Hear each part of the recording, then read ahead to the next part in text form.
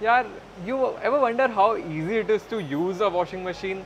Just pop in your clothes, press some buttons, and boom, clean clothes in minutes. That is true, but everything that's easy to use here is powered by some really complex machinery on the inside. I also wonder how it's even made. Why wonder when you can find out right now? Right now. Yeah, How? all you have to do is jump. Jump. Yeah. Here. Right now. Okay. Yeah, and jump. What? How did this happen? With the magic of editing, my friend.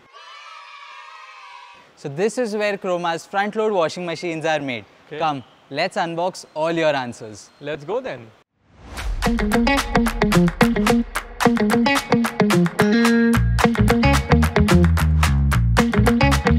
Let's go!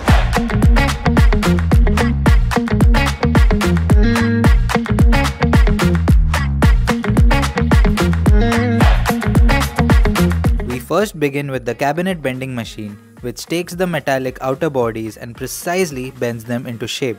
Next, we move on to a machine which attaches the connecting plate to the bent body. Following this, the left and right top brackets are attached to the body along with the bottom brackets. That's the outer body, but that isn't where the clothes actually go, do they? What's next is the inner drum. We begin with another metallic sheet which is precisely rolled into the circular inner drum using the rolling machine. Another machine then fastens the ends of the circular drum together. A 90-degree bending machine then uses force to precisely bend one end of the drum. Now it's finally beginning to take the shape of the insides of your washing machine that you've seen. Well, if you've ever done your own laundry, that is. We then come to the punching machine. This punches holes in the inner drum.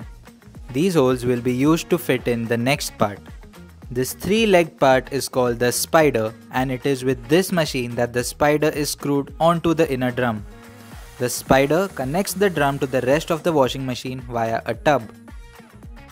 This brings us to one final step, the inspection, where a technician carefully checks if all previous steps are done right. We then move on to the main assembly line. We have seen how the outer cabinet and the inner tub is made. Now it's time to put them together, and that is where this tub comes in. Sets of bearings are pressed inside this tub to allow the drum to spin.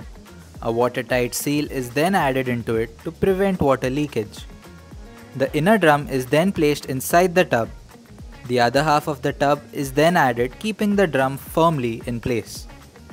A rotating pulley wheel is also added on one end that via a belt will help the motor spin this tub around. More on that later. The tub is now ready to be moved into the outer cabinet along with some other additions like the internal power cord. The external power cord is added to the washing machine before other parts are added. One of the most important components, the drain pump, is added to the washing machine. This is where dirty water will exit the machine. Meanwhile, multiple smaller individual parts come together to make what we call the detergent box. This box is then attached to the rest of the washing machine. The washing machine is almost put together and the drum, the detergent box are all here. But there's one key component missing, and that is the motor. But before we get there, some barcodes need to be added to map washing machines to the exact motors they will use.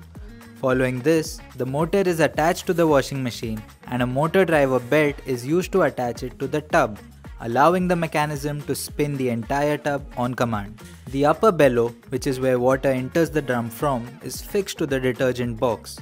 Next, the drain pump we added earlier is screwed into place. Now that all major components are added inside the washing machine, the front panel can finally be screwed into place. The washing machine now has a complete look and only a few components remain. All the wash cycles and features are useless if you can't control them, and that is where the control panel comes in. The detergent box gets its own drawer-like attachment. This is what users can then pull out to add your detergent of choice for the wash cycles. Before the door is bolted on, some water is added into the inner drum to run a mini cycle to check if all components added so far are working correctly. Once the water is in, the door can finally be added on and we are ready to run the test cycle. The test cycle comprises of electrical and functional tests where all major functions of the washing machine are set in motion, including checking for maximum RPMs, that is rotations per minute. The machine also undergoes a water flow inspection for leakage and a noise inspection for any abnormalities in sound levels while in use. This is also where smaller remaining parts like the top and back panel are added.